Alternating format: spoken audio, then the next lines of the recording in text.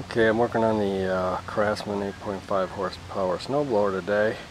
Got it running and stuff like that, but I was pretty sure it had a blown head gasket, and it seems like these engines are known for that.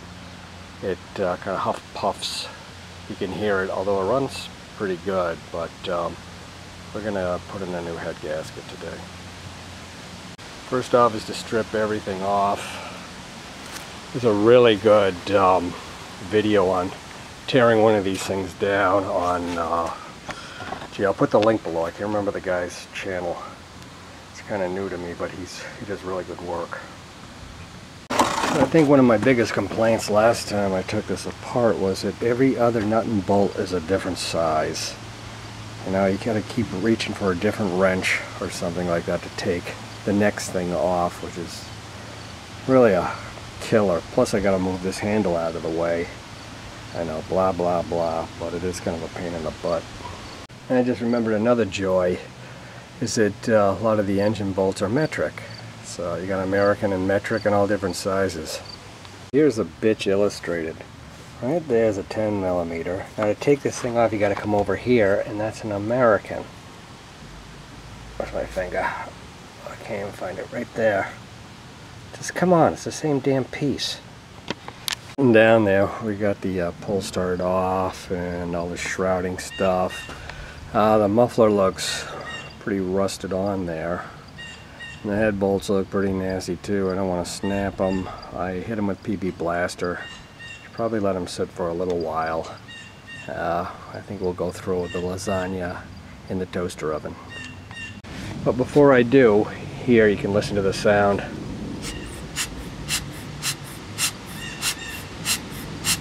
That thing is farting. Okay, we're taking off the carburetor. You can see there's a block there. Just the two Torx bolts, or the 10mm. And then you got to unhitch it from the linkage just by cocking it to one side. Taking off this piece of blower shield, if you can see. Once I get the carburetor off, that should come right off too. You know, I'm thinking I'm gonna leave the muffler on if I can, possibly can, because I'm scared of those bolts snapping. Okay, I got the muffler off, wasn't too bad. Oh, we got the valve cover off, and I actually cracked the head bolts on it. One was loose. That could be the leak. The others came off with a little bit of effort. We'll pop it off and see what's going on underneath. As suspected,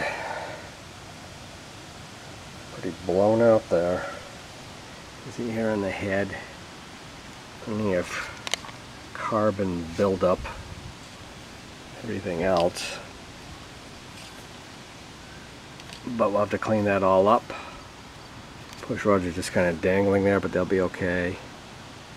Put on the new head gasket and put it back together. I just want to note, I saw some wear here back and forth from the push rod.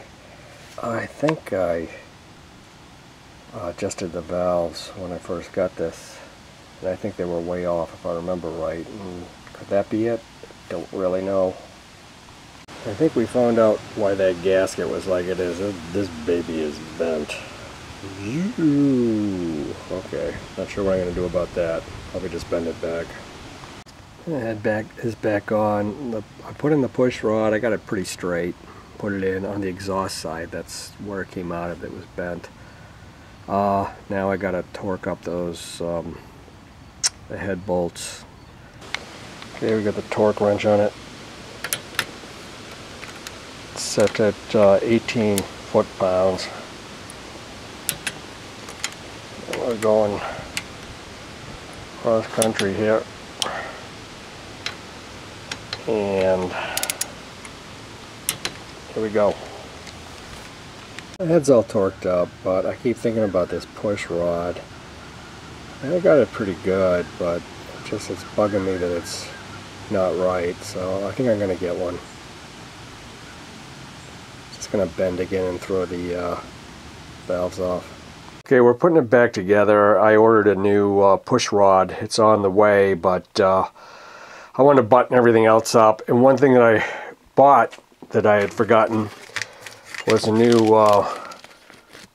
gas connector to the carburetor. This one, like they do, the plastic kind of wears out and it leaks, so I got a new one. And to get the old one out, you tear off the plastic piece. Then it kind of helps to screw in a screw like this.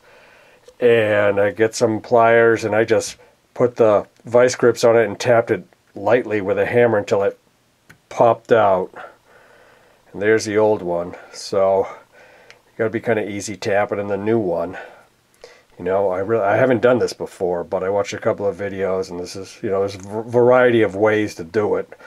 I think this was at least barbaric, so we'll try to put the new one in. I'm going to put a little bit of grease in there so it slides in there, and then tap it in with a hammer.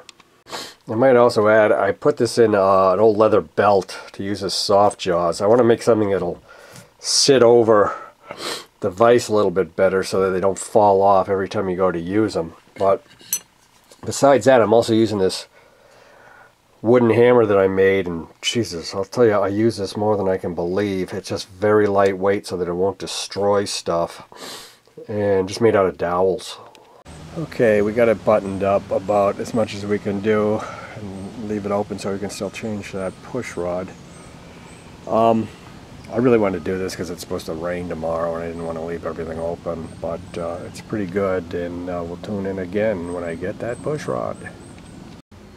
Okay, I got the new push rod. There be the number. I put it in. Now I got to adjust the valves. This is what I got for settings, if you can read that. A good ballpark for both of them right in the middle would be 0.05 for the intake and 0.010 for the exhaust.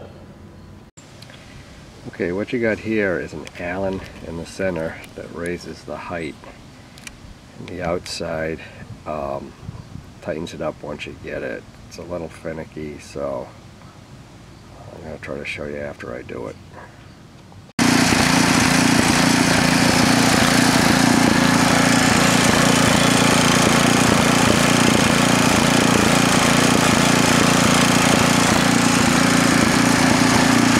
Carburetor's probably still dirty. I gave it a quick clean and used about a clean. Well, if you couldn't hear that, I said the carburetor still needs a clean. But there's no from the head anymore, so that's good. It seems strong. So I'm going to pop off the carburetor and give it another clean.